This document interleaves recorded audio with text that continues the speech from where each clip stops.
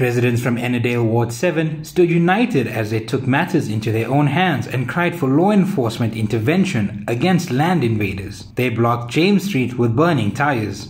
Residents from surrounding areas reportedly went to build up house structures illegally at human settlements marked land for housing developments in Ennerdale, opposite Extension 6 and 14, which infuriated the residents within the area. Ward 7 Committee under Community Development, Marjorie Chas, spoke to the Rising Sun over the phone.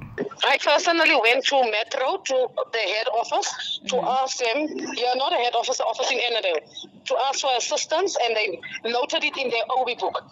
And then I spoke to Makabela, who is apparently the head, and I asked her if they can please come and try and assist us to stop the land invasion.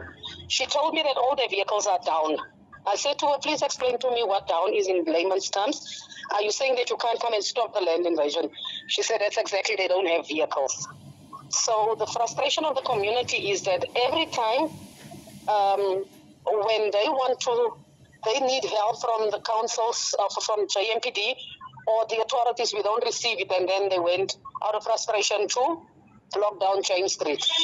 The Ward 7 councillor, Lois Simonze, confirmed that the protest was a way for residents to protect the land as law enforcement took time to report to the scene. The non-law enforcement visibility sparked tension among the residents. However, the SAPS and the JMPD finally made it to the scene. This news broadcast was brought to you by the Rising Sun digital team.